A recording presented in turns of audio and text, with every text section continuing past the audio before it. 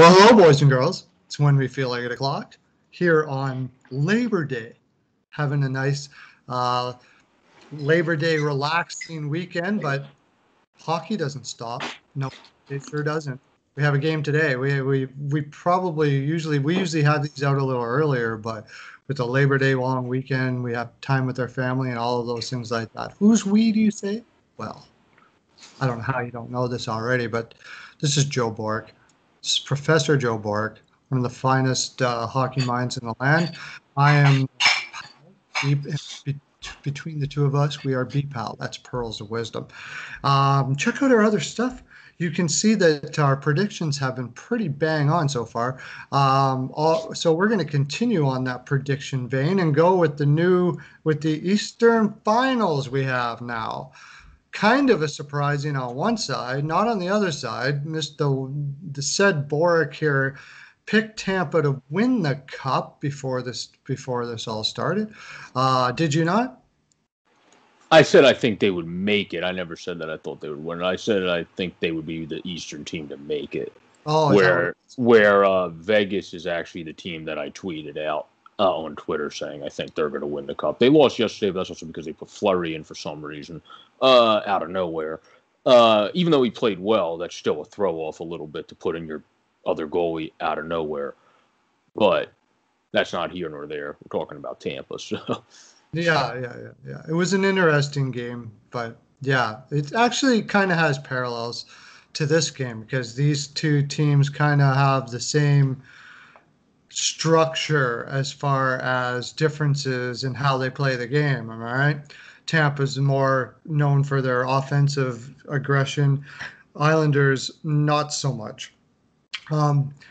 Between the two, with how the Islanders have got here, and both of us being Philadelphia fans, which way do you think you'd be leaning in this series? And what do you think each team would have to do to not win the series? There's my question. What would have to happen to make sure that either team, like what would be their greatest weakness or something you've seen in the way they play that would prevent them from winning this series? Well, the Islanders would be they don't play a complete game. They still haven't played an all complete other than the game they won the last game. But like they haven't played in all the games. We usually had at least one good period. And then or a 10-minute stretch that was really good. If you give Tampa a 10-minute stretch that is really good, they could score 5 goals. And then you're pretty much just out of it at that point. So that's their Achilles heel. They can't have those stretch periods that they're like one of those pitchers in baseball that blows up one inning and then just comes back, but at that point they're already dead and gone. So like they need to, in order for the Islanders to have any chance of winning this series, they have to play a full 60-minute game. And due to the fact that Tampa added that physicality, did they give up way too much for a lot of these guys? Probably, but if they win the Stanley Cup, they're not going to care. Right. So it's one of those things. You gave up a first, I think, for Goudreau and Coleman. That might be a bit, but much. But the point being is they needed those types of players. They got them. That's what's helping them get over the hump. Those are the same things the Flyers now need to do, just like Tampa did, moving into next year, because they have the same issues that Tampa Bay had. They have the same exact issues Tampa Bay had last year. So the Islanders are a team that are good at some of that physicality play and all that stuff. So that's why Tampa matched themselves up where I don't think the Islanders match up against them well at all. Because the only way they would have matched up well against them is if they still didn't have that physicality.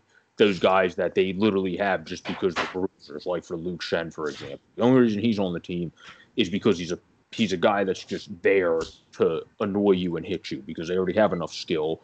They don't need somebody else like that.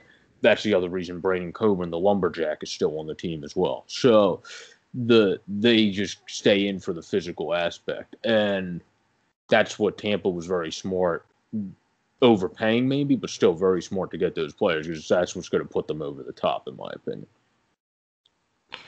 Yeah. All good points. The guys you are talking about, of course, are Blake Coleman, Barclay Goudreau, Patrick Maroon, and then the kind of outcoming of Anthony Cirelli. All of these guys are like, and even a guy that doesn't get talked about that they drafted, two guys actually, Mitchell Stevens and Carter Verheeg. All of these guys kind of totally changed the flavor of that Tampa Bay team. And it shows. They're playing a much different game than they lost to Columbus, where basically they played all offense and a very slick, speedy team. Nothing wrong with that, but balance seems to always be necessary in the playoffs. Dallas is really showing that now on the opposite side of things, where Dallas was that grinding team that couldn't score, but they added a little more slickness to their game in the playoffs, and look where they are now. As far as the Islanders are concerned, it's basically the same thing all the time when it comes to the Islanders, right? It's whether they're going to be able to play that neutral zone trap against their opposition or not. Simple as that. It's an incredibly good weapon, but if a team finds some cracks in it, or if they don't play it perfectly, they could definitely be in big trouble. And they do have their own depth as far as physicality is concerned. They've got the Tampa Bay. They're probably the best fourth line, as people like to say, with Cizikas, Martin, Clutterbuck, one of the best names in hockey, as people like to say. They brought in Pajot, who's small, but he was. Pajot might have been maybe the most important. One of the best pickups of the deadline. Yeah, absolutely. Two teams that picked up great picks at the deadline. Blake Coleman, like I said, they gave up a first not for Coleman, but for Goudreau, and that raised a lot of eyebrows out there when because Goudreau is pretty much a third, fourth line guy, but it turns out it looks like the exact talks that they needed. That's also going to motivate the player. If he just realizes he got traded to a top contender for a first round pick, that's going to be used as more motivation because you're going to be honored to have a first round pick traded for you. I would think that would be a good motivational thing too. Sure. Yeah.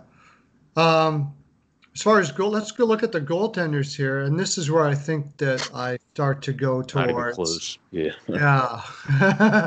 Yeah, that's really where I think the pick really lies here, as far as who's going to win this series. Varlamov did not look the best against Philadelphia. Is that right?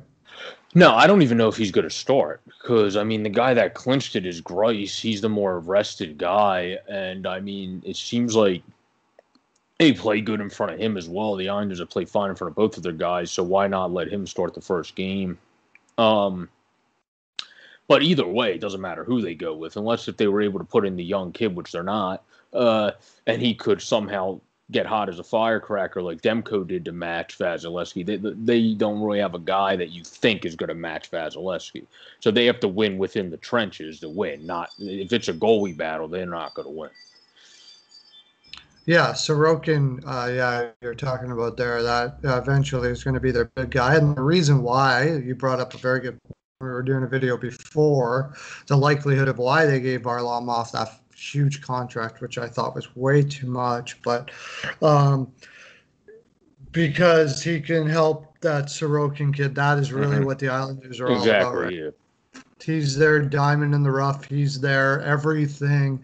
I don't know if there's any other organization that is really depending on one player as far as a kid is concerned more than the Islanders are on Sorokin here, because if he doesn't pan out, they could be in big trouble. As far as Tampa Bay, the rest of their team is concerned, on paper, you got to have their Tampa Bay's defense with Sergachev and Hedman and McDonough. That's another guy that's supposed to be back in. You got to have that over the Islanders, Pelech, Pulak, what's his name? Off the top of my head. Mayfield. These are just not names that pop out at anybody, really. Yeah. No. You also have Shattenkirk, who's had a pretty good playoffs too in Tampa. Shattenkirk. Yeah. So he's really stepped up in this postseason and looked good. And then the games Coburn's been in for what he's supposed to do, he's looked good. Like I said, all he's supposed to do is be a brute force on the ice. Nobody wants him to do anything else because they already have enough skill. It's just if you're in, be a brute force on the ice. We literally don't need you to do anything else and don't want you to do anything else. We just want you to focus on that. And he does a good job at doing that and blocking shot. And McDonough coming back in, that makes them even more dangerous because McDonough's playing very, very well right now, like the old Ryan McDonough, it seems. And so you now have two top defensemen, like number one defenseman with the way McDonough's playing, and you really have three because you have Ryan McDonough, Victor Hedman, and then it is very, very arguable, and I would already say Mikhail Sergachev is a number one defenseman. So you really have three number one defensemen in this playoffs because of the way they're playing. So that's hard to beat in itself, especially when you have a guy that could win the Vezina. Did they announce? I don't think they announced it. When do they announce the Vezina? They have who's going to be who they're choosing for the Vezina, or who wins the Vezina? Who wins the Vezina? It's going to be I think it's going to be after the playoffs. I'm pretty sure. Is it because they're starting to announce stuff now? That's why I was asking. But either way, he could win the Vezina, and he has three number one defensemen with him. So I don't think those two mix for the Islanders having a lot of success. But on paper, the Islanders shouldn't win this. About the only way they're going to win this is just that Trotz system is going to take them down. Not out of the realm of possibility because he's an amazing coach. He gets his players to play the system he feels best is going to win better than maybe anybody out there, possibly Tortorella being the only one. He is an incredible coach, and he seems to have them play well. But I just think that, like, the flip side of that, though, is Cooper's a very good coach that seems to have matured. Like, the one thing was he would be too loose at times, where now he seems to stay strict when he knows he should stay strict. Yeah.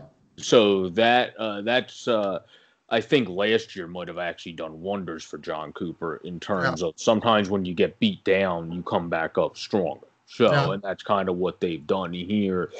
But the other thing is I left out Shattenkirk at 34 points this year and was one of the better one-year pickups that you paid at, $1.5 million or something like that. So you could argue that he played like a number one defenseman. And if you can win that point, Tampa has four number one defensemen if you can give somebody that argument.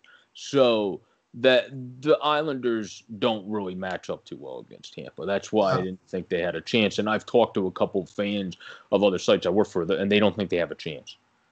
So it was more, yay, we got past the Flyers.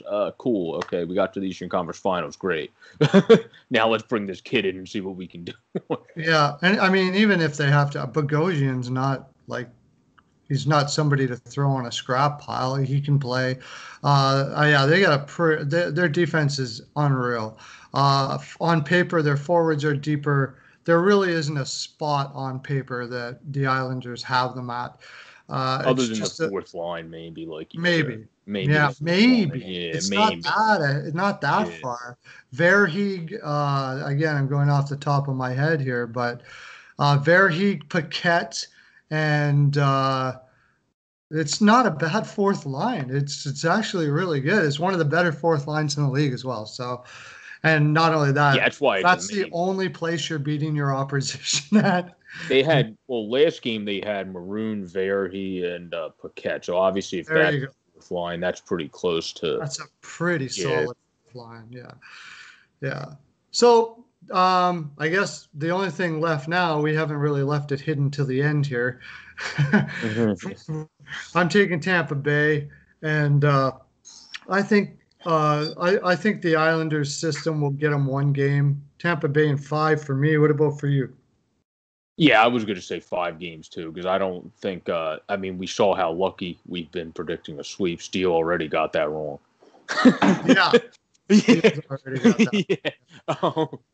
So, I would say 5 games. In the playoffs, you really don't want to predict a sweep. If you predict it, normally 99% of the time it don't happen. So, I would say 5 games.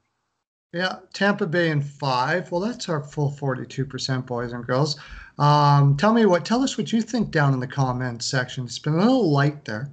Again, we'd like to talk to you down there. And thank you for subscribing, coming over to our Patreon, uh, heading over to steelflyers.com, www.steelflyers.com, where you can find our information. You can find all Steel's podcasts, and you eventually, soon, very soon, you're going to find one of the finest sports websites you have ever seen in your life. I'm telling you, from what they're telling me, this is going to be like, I am not even over exaggerating here. This is fantastic.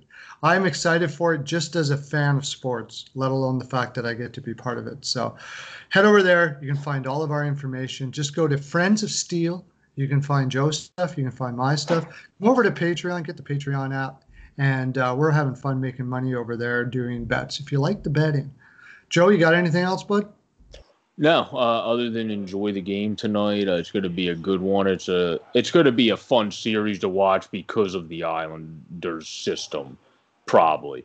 Where the other series definitely plays out more on paper as a fun series to watch as a whole. Where this one's more because of the system the Islanders play.